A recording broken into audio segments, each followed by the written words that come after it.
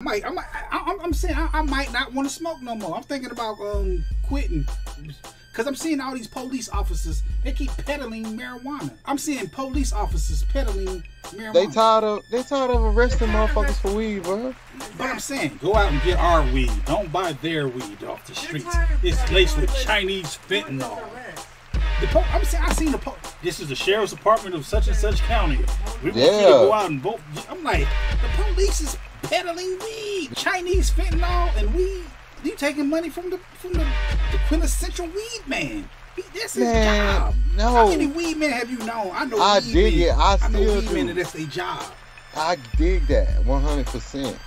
I don't know, man. I don't trust the police selling weed. The cops ain't selling weed, bro. Where did you see a commercial?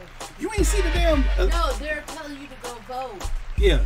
I don't want to legalize. I want to decriminalize. That's I'm what Sheriff they Morris saying. Young. They don't. Illicit marijuana laced with illegal drugs like fentanyl have destroyed lives. I know because I've seen it firsthand.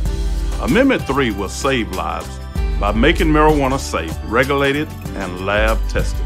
Amendment 3 will protect our community from dangerous illegal drugs while allowing law enforcement to focus on serious crimes. Vote yes on Amendment 3, the smarter and safer choice for Florida.